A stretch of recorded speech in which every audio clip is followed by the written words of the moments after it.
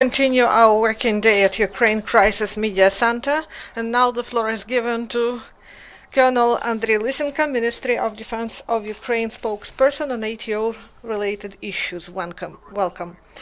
Good afternoon, dear colleagues. Now the information about the events that happened in the region of anti-terror operation. And first, we want to say that during the last 24 hours, it didn't differ much from the previous days. Russian occupation forces continued to violate ceasefire regime and deliver precision shellings of positions of the armed forces of Ukraine, including with the use of weapons that are banned by the Minsk agreements. The Lugansk sector, the enemy delivered 11 shellings, precision shelling six times. They delivered fire to positions of Ukrainian forces in the region of Lugansk, and they launched 3 times the mines of 82mm of caliber, and also on the whole they launched 96 mines. And the enemy actively uses grenade launchers and small arms, and also the same weapons was used 3 times at our positions near Krymsk and in the region of Travneva. The enemy used mortars and 83mm twinned anti-aircraft gun Zu-23-2, and also the enemy used 11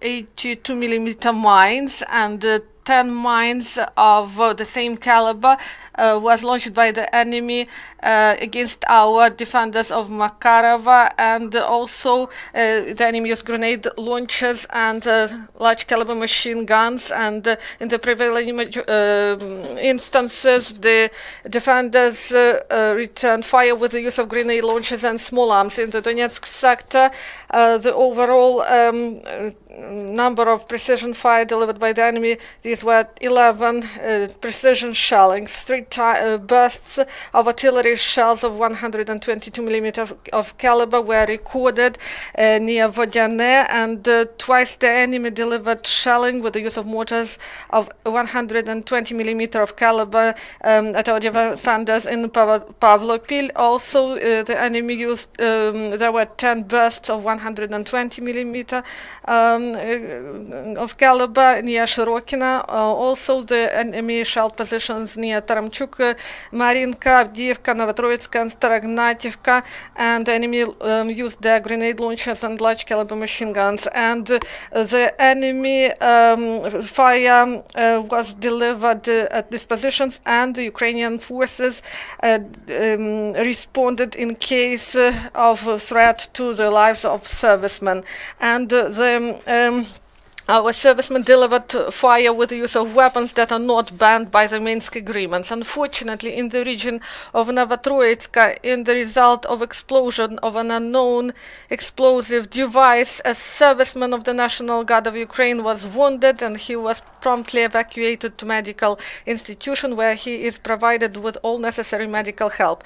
According to information provided by main intelligence department of MOD, Russian Occupation Command believe that overall decrease of discipline among the militants is the result of unsatisfactory completion of their duties by the officers concerning educational work. And in the units and large units of the 1st and 2nd Army Corps, they organized a check of superior officers whether they correspond their positions with further determination of their service expedience.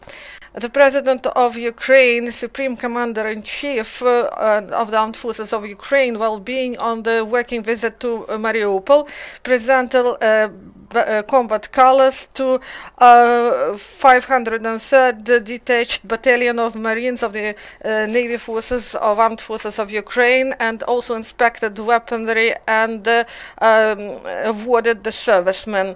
503rd Detached Battalion of Marines is aimed to act in the course of, together with assault forces, to defend the coastline ports and improve important facilities in Azov zone, and it was formed this year on the basis of 36th Detached Brigade of Marines. Also, General Staff Commander-in-Chief Viktor Muzhenko was on a working visit to ATO zone yesterday. The Commander-in-Chief got information about operative situation at the front line, check conditions in which servicemen serve, and also he checked the winter readiness of the units and detachments along the line of confrontation. No questions, thank you.